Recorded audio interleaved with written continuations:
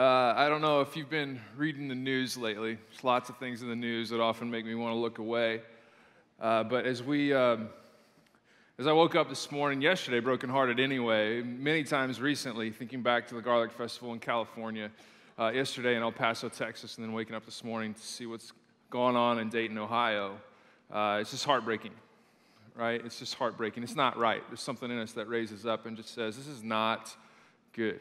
For whatever information continues to come out about it, for whatever political angles people try to take with this, whatever stances people have, no matter what, there's hurt, right? There's just hurt, there's loss. It's not supposed to go that way. It's not right. No matter why, no matter how, it's not right. And so as the church, it's good for us to just take a minute and ask God to intercede on their behalf, and ask God if there's anything that any of us can do to intercede on their or anyone else's behalf. We're no stranger to tragedy here in Las Vegas, are we? And so this sense of relating a little bit to what's going on matters, and we should respond to it. So I thought we should just begin this kind of piece of our church today to spend a minute praying for families. Can we do that for just a minute? I'm going to give you like 20 or 30 seconds just to pray on your own, because I think sometimes we just listen to somebody in a microphone. Let's just all lift up our hearts to God and reach out to those folks and pray for some healing, some restoration, for a way forward, and for this nonsense to stop, okay? Let's pray, and then I'll close us up here in a second.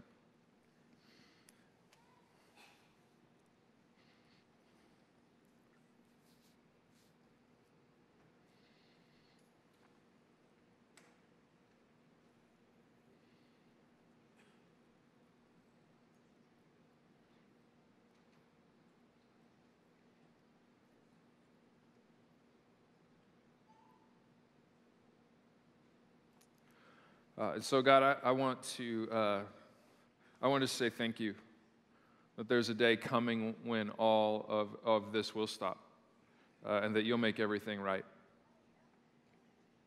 And God, I just pray that between here and there, that people would come alive in you to spend this life with you and spend forever with you.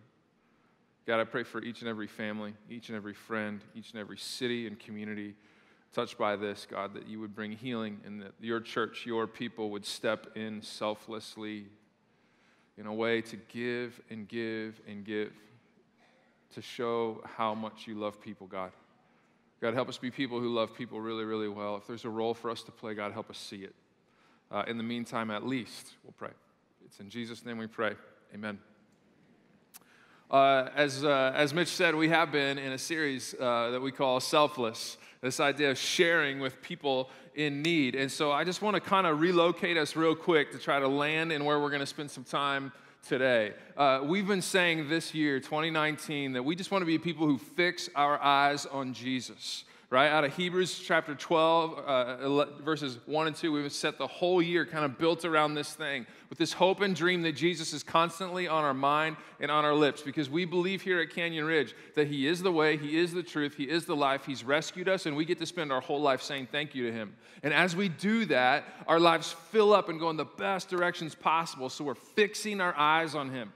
We've been looking at almost every single one of our teachings this year has been out of the life of Jesus, these books in the Bible called the Gospels.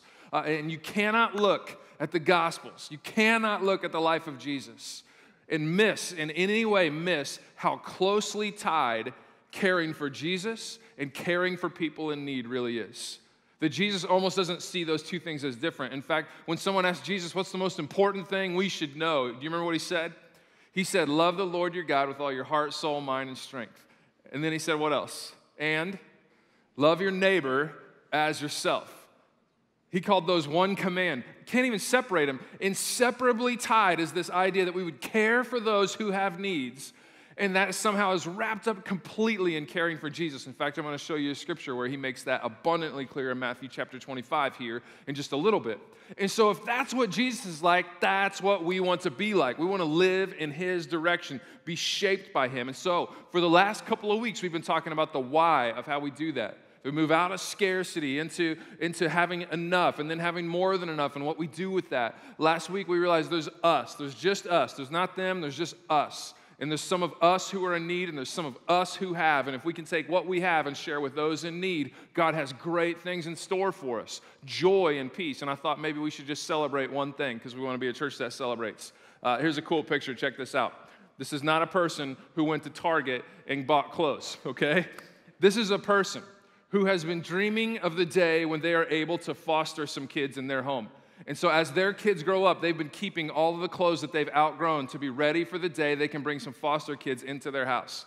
But this isn't the season yet for them to foster. And so they said, you know what? These clothes could be way better used in people who are fostering kids right now. So they loaded up their van, and the whole back seat looks like this too, and took these to Foster Connect. And these folks, there's a store set up for foster families to go in and get what they need. And so that store just got blasted with these people's clothes, which is awesome. I love it. You know why I love it? You might not know why I love it. I love that you clap. You guys are clappy today. I like it. Here's why I love it. Because this means that this family who gave all of that away will now have to and get to live in peace that God will provide at just the right time.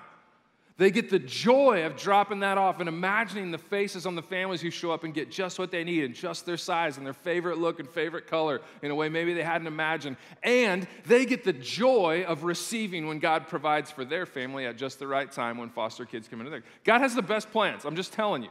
I know people think that receiving is better than giving, but I think Jesus is right when he says that giving is better than receiving. There's joy and there's peace in it. So we do this, right? It's so good.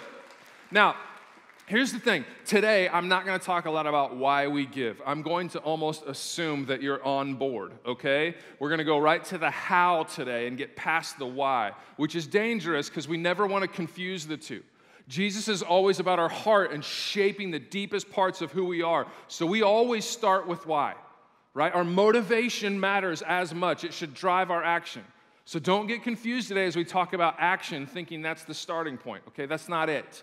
It comes out of this motivation that Jesus gives us. But I can't do it all the way, so I got to give you one quick why. We're going to spend about 3 minutes doing this. Are you ready? I want you to think of someone who loves you, okay? Just think of a couple people that you know they love you, okay? Call their names to mind, all right?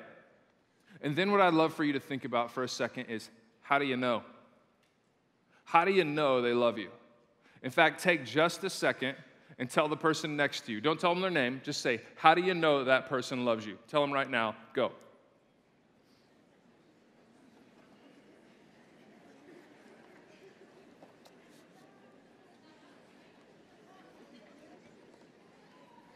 Okay, I have no idea what you said, but y'all sound very smart. And the people who laugh, I just wish I was sitting next to you. That sounds fun.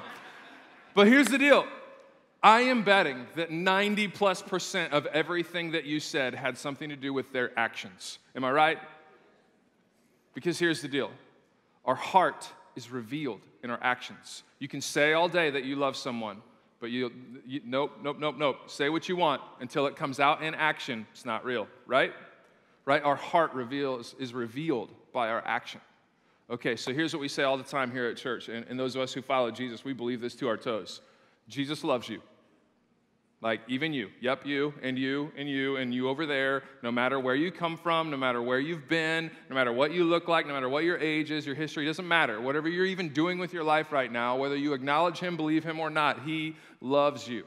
All right, now some of us in here are followers of Jesus, okay? So here's what I'd like for us to do. I'd like for take just a second, especially those of you who follow Jesus, and especially for those of you in here who might not follow Jesus yet. By the way, you can belong here before you believe. You don't need to agree with us on everything. We don't agree on everything. You have a place here, okay? But for those of us who follow Jesus, I would love for you to turn to the person next to you or turn to someone around you and tell them, how do you know? How do you know Jesus loves you? Okay? Tell the person next to you, go.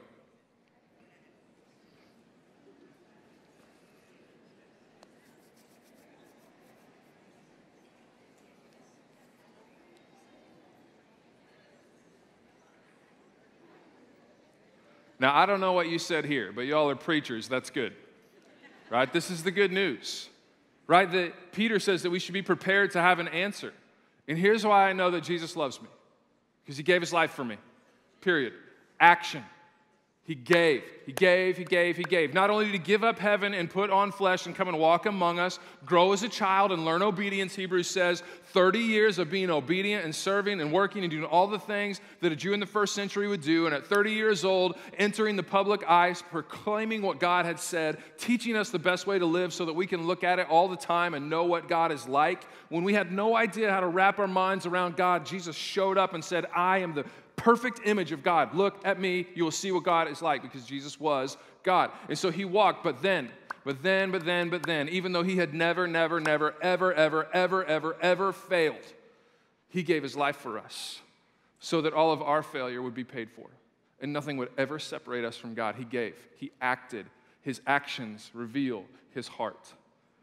And on the third day, he walked out of the grave so that the Holy Spirit can move into our lives and show us that our life will never end. And there will be a day when we spend forever with God exactly as we were always intended to be. That we'll never, ever have to live a second separate from him. He loves us. His heart is revealed by his actions. And because of that heart, that's why we respond in living the way that he lived. It's the best way to live. It's the only way to live.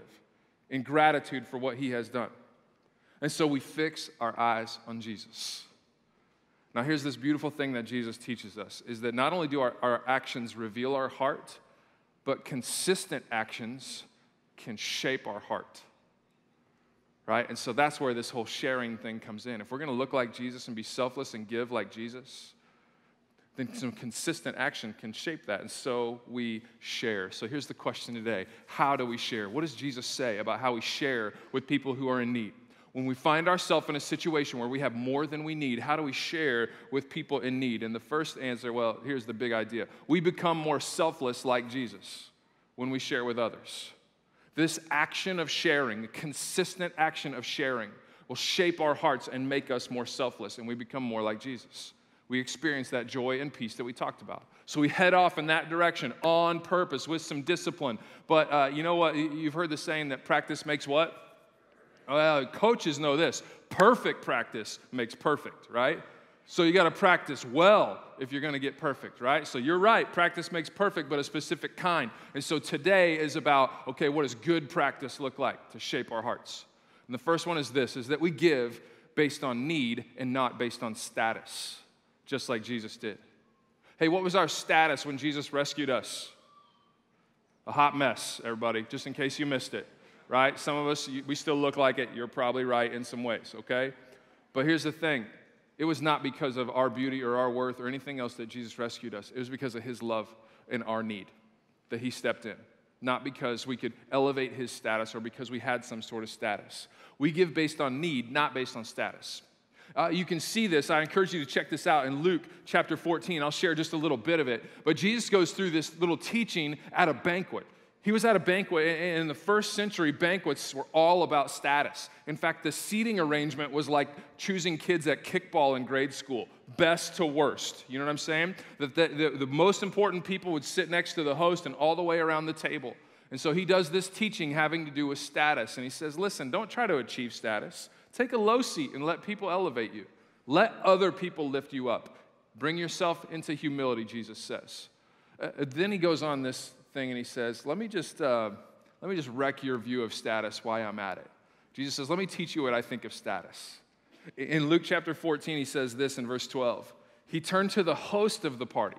By the way, the host would have invited people who were a little higher in status and maybe a click below just so he looks generous. That's kind of how this culture worked. Not that our culture is at all caught up in status or appearance or hierarchies or anything like that, but Jesus was, so just try to translate if you can. Jesus turned to the host and he said, you know what, when you put on a luncheon or a banquet, he said, don't invite your friends, brothers, relatives, and rich neighbors, for they will invite you back. And that'll be your only reward. Instead, invite the poor, invite the crippled, the lame, and the blind. Then at the resurrection of the righteous, God will reward you for inviting who? Those who could not repay you. See, it's not about status. It's not about the dinner, the party thrower looking good because of the people who he invited, either because it makes him look generous or associates him with popular or more important people of greater status. Jesus says, no. I know you're focusing on kind of the rungs above and below you on the ladder, but why don't you just find your way to the bottom? Because this is where we provide for those in need. He says, don't get caught up in status. Provide based on need. And so in a culture that constantly encourages us to look at status instead as followers of Jesus, if we're really going to experience and become more and more like Jesus, we don't look for status. We got to look past status. We've got to stop classifying and quantifying people and just see people. There's no them, there's just us. There's us who are in need. And Jesus says, listen, when you're going to give, when you're going to share, find people in need. Now, I don't know about you, how many banquets or luncheons you throw. I'm not a big luncheon thrower personally. I would, but I don't know if you like ham sandwiches, but that's what you would get. But there are ways in this culture, that was one of the ways to show value to people. To do one of these required weeks of planning. It often required 2 rounds of invitations, which is about another passage you would see there in Luke 14. It was a big deal. It required cost. It required consideration, preparation, investment of time and money. Jesus is saying, look, don't spend all your time and money and investment and thought and consideration and emotion just in your status. He says, no. Stop looking at status and look for need. So when we give like Jesus. He gave to us in need, not us who had status. And so as those who bear his name, we give based on need, not on status. Round 2, you ready? We don't give as a loan. We give as a gift. When we give gifts, not loans, like Jesus. Now, what's the difference between a gift and a loan? When you are given a gift, what's the expectation? What should that person do? Nothing. Or say, thank you, right? That's very simple. When you give someone a loan, there's a little different expectation, right? A little bit different. You go to the bank, you get a loan. Are they looking for a thank you note? No. What are they looking for? And what are they looking with the court's help if necessary? They're looking for payment, right? So here's the deal. These are very different things. Now, we don't always do that, but we kind of do that. We keep score. When we give, Jesus says, no. Give as a gift, not as a loan. This can be happening with our words. This can be happening with stuff. This can happen with our money. The world operates on a quid pro quo, right? That when we offer something to someone, we're going to expect something in return. In fact, sometimes, I don't know if you're like this, but sometimes I'm hesitant to receive something because I'm looking for the angle. Why are you going to give me something? There's got to be something you want in return. There's got to be like a switch on the other side, right? And Jesus says, no. In my family, when we give gifts. And here's what I love about Jesus. You know what? There's actually 2 things you should do with a gift, or at least there's 2 things that Jesus hopes for a gift. I bet you do too. You know what it is? Hope you say thank you, because gratitude produces joy. And you know what else he hopes for? It's what I hope for when I give a gift, is that they really, really, really enjoy it. And so this is the way Jesus gives. He gives us life so that we can say thank you and enjoy life with him. Right? In the same way, we give that kind of gift. And so he teaches this pretty directly in Luke chapter 6. He says it this way in verses 34 and 35. If you lend money only to those who can repay you, why should you get credit? Even sinners. Now, careful with the label. Sinner just means someone who does the opposite of what God wants. Right? So people who live outside of this awesome life that God has invited us into. Right? The people who don't do what God wants will lend their money to other people who don't do what God wants for a full return. Like, there's nothing special in that. Jesus says, no, we're going to be different. In fact, this whole sermon in Luke chapter 6 is about how his followers are different. He says, no, we don't just love people who love us back, verse 35 says. It says, love your enemies and do, which is an action word, do good to them. Not wish good to them, not say good to them, do good to them. Lend to them without expecting to be repaid. Then your reward from heaven will be very great. You will be truly acting as children of the Most High, for he is kind to those even who are unthankful and wicked. He's kind, no matter what people's response is. And so we give to those in need, no matter what their response is, not expecting repayment. Verse 36, you must be compassionate just as your Father is compassionate. Now, I don't know how many of you grew up with siblings or you have parents or you are parents, but in our family, there are moments that come around where a child in our family will do something, and my wife and I will make eye contact, and it is very clear that one of us is saying, that's your fault. You know what I'm saying?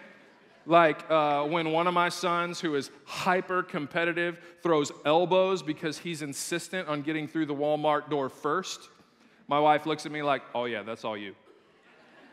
Because he's my kid, right? That's how it came about.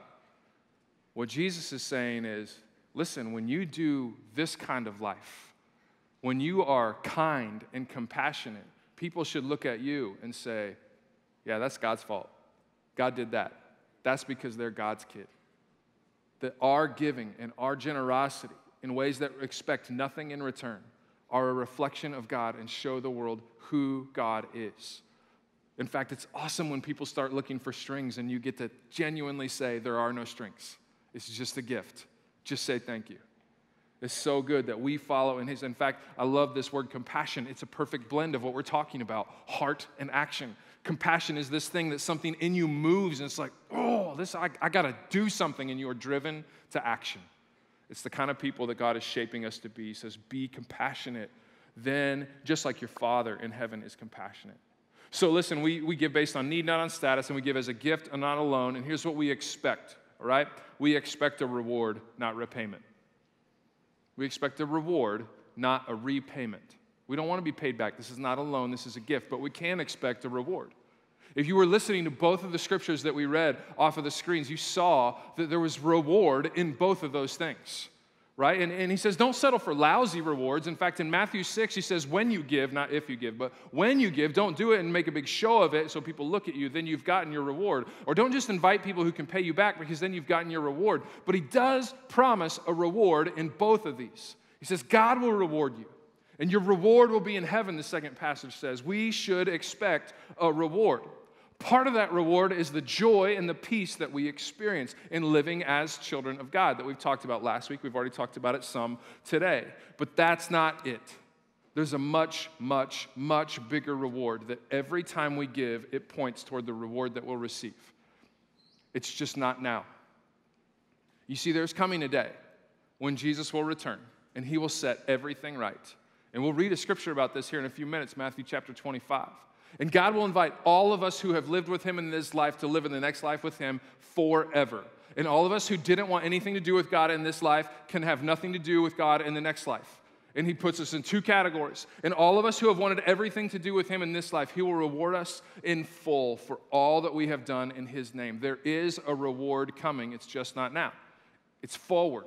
In fact, it was the same for Jesus. In Hebrews chapter 12, he says that we should fix our eyes on Jesus, who, for the joy set before him, endured the cross, scorning its shame, but then sat down at the right hand of the Father. Or let me share with my favorite passage about Jesus' reward. You all ready? Philippians chapter 2. This is a song, probably a hymn that the church would have sang in the first century. I love this. One of my favorite passages in the Bible. Just soak it in. Ready? Philippians chapter 2, verse 3. He's talking to us, and he says, listen, don't be selfish. Don't try to impress others. You hear status? Be humble, right? Lower yourself, thinking of others as better than yourselves, lifting others up. Don't look out after your own interests, but take an interest in others too. Right? It's always both. Love your neighbor as yourself. It's always both. But then we get into this, verse 5. You must have the same attitude as that of Christ Jesus. Now soak this in, verse 6. Though he was God, top of the ladder, he did not think of equality with God as something to cling to. Instead, he gave up. Instead of clinging, he gave up his divine privileges. He took the humble position of a slave and was born as a human being. When he appeared in human form, he humbled himself in obedience to God and died a criminal's death on a cross. And therefore, anytime you see a therefore, you should ask yourself, what's the therefore, okay? Because of all that stuff before. Therefore, God elevated him. Jesus lowered himself, but God elevated him to the place of highest honor and gave him the name above every other name. That at the name of Jesus, every knee should bow in heaven and on earth and under the earth, and every tongue confess that Jesus Christ is Lord, to the glory of the Father. You see, there's a reward coming. And here's what I want you to catch. This is subtle, but please don't miss it. It's so important. It changed my week. Are you ready? Every time we give, there's something in us that expects something in return. And what Jesus invites us to do is to take that expectation and allow it to point us to the day that Jesus returns. Every time we give, we have a chance to think about the day Jesus makes it all right. In fact, Martin Luther, a church reformer in the 16th century, said it this way: I have 2 days on my calendar, this day and that day. The day that we get to live in obedience to God and in His presence right now, and the day that begins forever. It's when we get caught up on all the days in between and worrying and grappling and controlling and all those things, we get all messed up. Luther says this day and that day. Every time we give, the fear and the things that crop up or the expectation of return, we get to step into that and say, this is a trigger now to point me to the day Jesus comes back. Because our hope is not just for today, it's for that day. Every gift is an opportunity. Every time we share, it's an opportunity. So, you're all on board, right? Okay, so I want you to turn to the person next to you, and you're going to preach again. Y'all ready? Y'all going to be preachers for just a minute. I want you to turn to the person next to you and say, you should share. Okay, go. You can even wave a finger if you want. Okay, cool. Good job. Now that you got your finger all warmed up, I just want you to look to the person next to you, find your favorite person that you looked at, and then and I say, I'm going to share. Oh, now your enthusiasm's gone. I see how it is. I see you.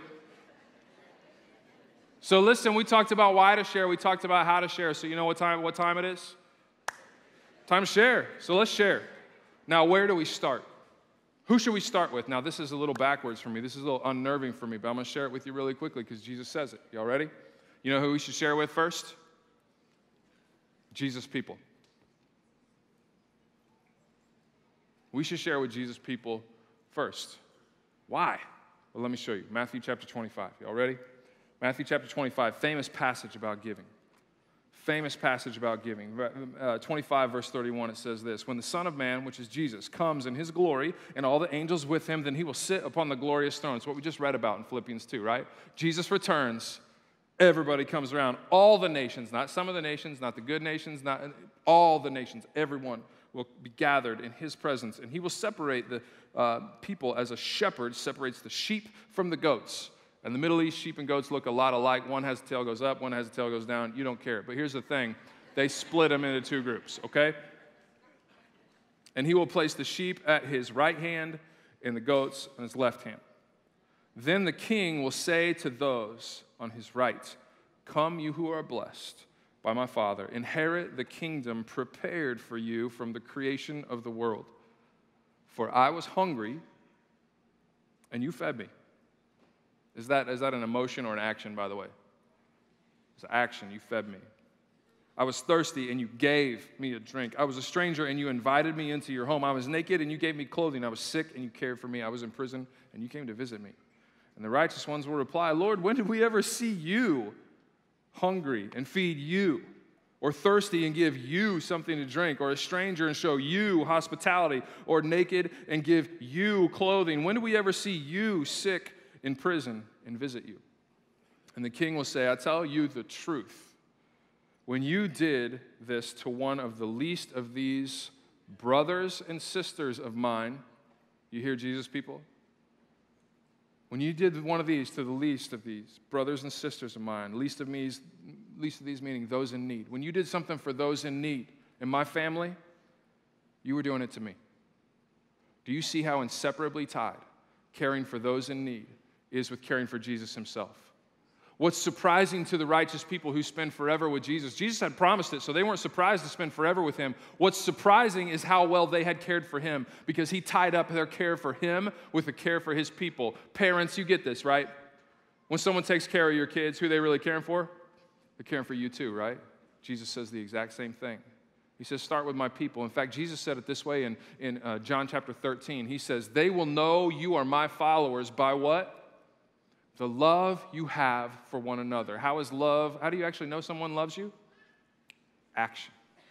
Because action reveals heart. We give, we share, and we share first with those people in need. Now, here's what we said, is that our action reveals our heart, but what if we want to change our heart? The way to change our heart is consistent action. So let's ask this simple question. If we want to change our heart and have consistent action giving to other believers in Jesus, how do we do that? How do we do it? Well, one way we did it last week is we gave a bunch of backpacks too, right? 847 of them. Pretty awesome, right? That's pretty sweet. People are becoming more selfish. They're taking action, right? And so we can do some things in Jesus' name. Now, there's this other way that we're doing it this weekend. This is just one of the ways we do it at church, not the only way to do it at all. We give via compassion, and we sponsor kids every single month. Consistent action. Perfect practice makes perfect. We give consistently so that people can come alive in Jesus, so the church is fueled in the country of Bolivia, so that children are lifted up out of poverty and generations of a family are changed. We do it consistently. It's why we collect offering every single week, because we as followers of Jesus believe that our consistent giving consistently shapes our heart. And so we do that all the time. We do this with discipline. We give regularity because perfect practice makes perfect. You know what else we should do so that we're in really great, consistent habit of caring for Jesus' people? We should spend consistent time with some of Jesus' people. It's why around here we're crazy about this idea called life groups. Not because they're the end-all, be-all, not because they're easy, not because it always works the first time, but because we believe every single one of us should live in close relationship with other people who follow Jesus. People who annoy us, people who need us, people who encourage us, people who give to us. We live in these things called great friendships having to do with Jesus. Because in that context, we get close enough to see people's needs, and they get close enough to see ours. And we do what Jesus has said by caring for the least of these brothers and sisters of mine. You got to have brothers and sisters to take care of them, so we get together in groups, kind of like my life group. It was December 23rd, I think, when my washing machine died. And let me tell you, with 6 people in a family, it's a lot of dirty clothes, okay? 4 days later, I was supposed to have a heart catheterization because it seemed like I was about to die of a heart attack. Turns out I almost was. And so I was going for a heart catheterization. Buddy texts me, how's your day going? Super lousy, man. My washing machine just broke. It's the last thing I need to worry about when my heart's already broke, okay? And so 2 days later, I get a text from him. He says, hey, is it a stackable or is it side-by-side? I said, it's stackable. Why? You going to come help me fix it? We could YouTube this thing. And he said, no, a new set's on its way. We took care of it, and every accessory you might need just returns the ones you don't need. Listen, when you tell stories of the people of God caring for the people of God, people see there's something different about the people of God. But you don't get to see the need. You don't get the peace of being provided for or the joy of giving unless you live in community. And we know this city is lonely. We know it can be disconnected. We know it can be hard to connect with people. That's why we as a church try to do life groups to help people connect with other people. So here's the thing.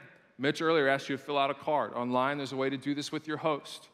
Some people are going to come by with some buckets. This is not so you can give more money. We don't do 2-round offerings around here, okay? It's none of that. Hey, good try, everybody. Let's go again. None of that. Somebody last night put 20 bucks in. I'm pretty concerned. I'm like convinced it was a joke. We're still grateful. Don't get me wrong. The bucket's for the cards that you filled out.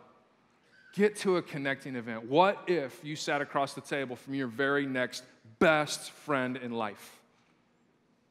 The very next one. The community you've been hungry for. Yeah, they're going to annoy you. Yeah, it's time-consuming, but people are the best of our lives. And so inviting people into life. So some buckets are going to go by. If you want to jump in on that connect event, drop the card in. We would love for you to boldly brave that thing because Jesus' people is where we start by sharing with those in need. What does it say to the world, real quick? What does it say to the world when people who bear Jesus' name, who's supposed to be a provider, don't have what they need? It says God doesn't know what he's doing. But here's the thing. As followers of Jesus, we want to paint this picture always, that those of us in need have what we need. Now, let me ask you real quick as we wrap up. Should we only give to people who follow Jesus? Oh, man, you need something. Hold on. Do you follow Jesus? Because here's the thing. I don't. You're over there. No, that's ridiculous. Are you kidding me right now? That's crazy talk. It's not how God is. That's not what he said. He said, love even your enemy. So what do? Who do we share with? That's why around here we say we want to join Jesus and bring life with our generosity to who? Everyone, everywhere, every day. So let's share with anyone, anywhere, any day. He says this in Galatians chapter 6, verse 10. Paul says this. He takes what Jesus says one step farther. He says this in verse 10. Therefore, whenever we have the opportunity, we should do good to who? Everyone, especially those in the family of faith. Whenever we have the opportunity. So let me just challenge you, be ready. Be ready.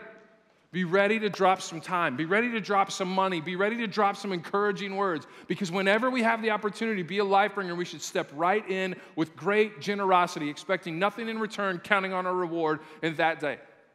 I got this Starbucks I go to all the time, and people think I'm addicted to coffee, and they're probably right. But the reason I really go is because I just love the people there. Some of the best people on the planet at my Starbucks. Love them.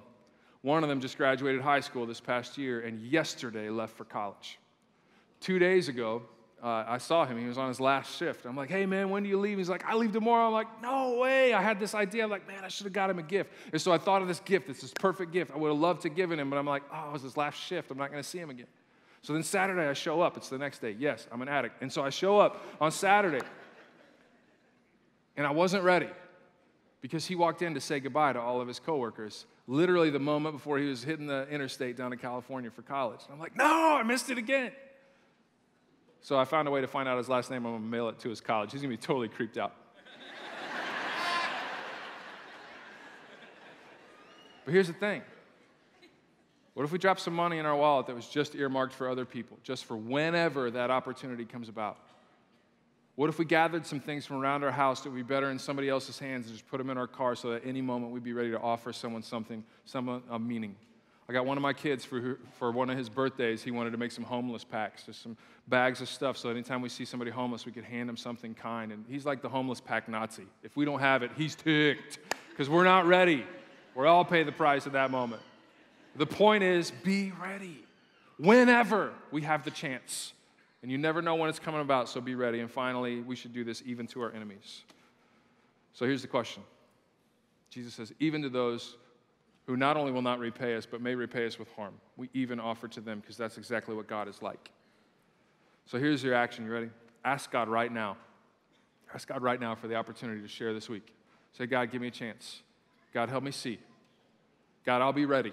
Have a conversation with him. Ask yourself, who are Jesus' people in need? Maybe you need to march your way over to the compassion thing. Maybe you need to sign up for the group thing, drop it off at Guest Central. I don't know, but find some people, find a way to give to Jesus' people. And then who else do you have a chance to do really good to? A coworker, an employee at a place that you go to all the time, your neighbor. Who do you have a chance? Because the best time to say yes to what Jesus has asked us to do is always right now. So let's be people who fix our eyes. And let's be people who share. Would you stand and pray with me?